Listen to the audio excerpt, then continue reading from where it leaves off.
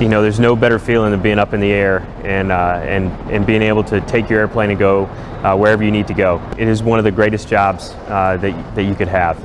It is thoroughly rewarding. I wanted to become a pilot because my dad's a pilot, and I wanted to be in the military. I wanted to serve my country, and it's really cool. Captain Benning flies the Osprey, a tilt-rotor aircraft. It's both a plane and a helicopter. You can move the propellers from a down position, like an airplane, or you can move them up, like a helicopter. There's two sets of controls in the aircraft, so either pilot can fly. You have your screens here, which pass you all your flight information, altitude, airspeed.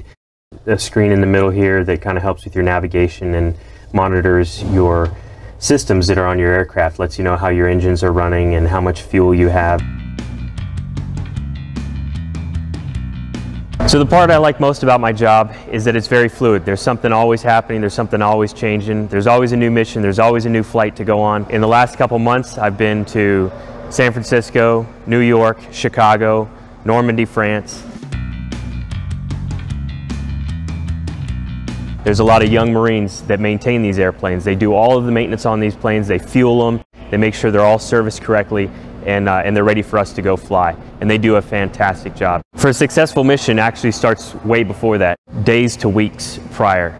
All the Marines that I was talking about, they start getting the aircraft ready, they start packing everything up and getting ready to get on board airplanes to move to a site location or getting the aircraft prepared to fly to that site location. And as in most jobs, a lot of it is in the preparation.